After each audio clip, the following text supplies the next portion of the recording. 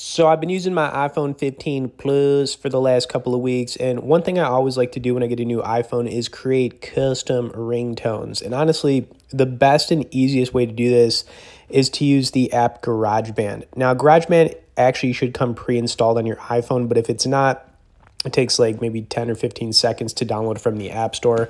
It's actually kind of a bigger file to download. But anyways, we're going to open it up, kind of go through this. I also hope you guys enjoy this really slick looking Batman wallpaper I've been using. I've had it up for, I want to say, the last few days. It's blue, it's cool, and yeah.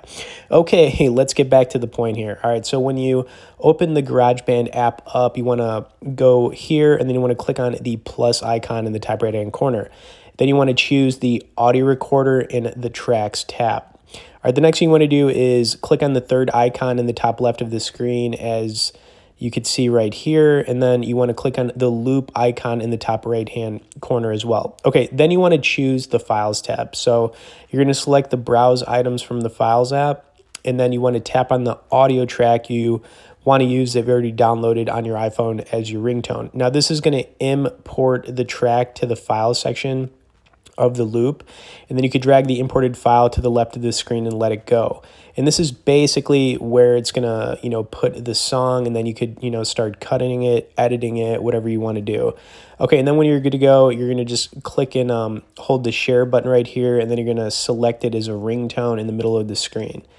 Lastly, you're going to export this in the top right-hand corner, and then you're going to save it in the Sounds and Haptics section of the Settings app, and this is where you're going to use your iPhone's new ringtone.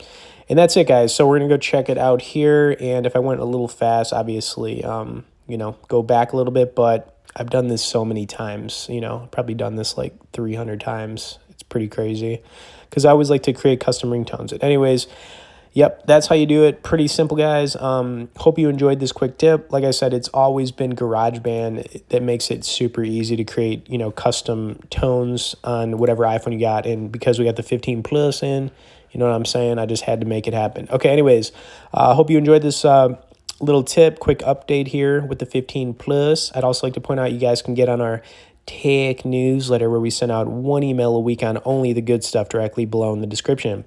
As always, thanks for watching this, guys, and we will see y'all in the next video.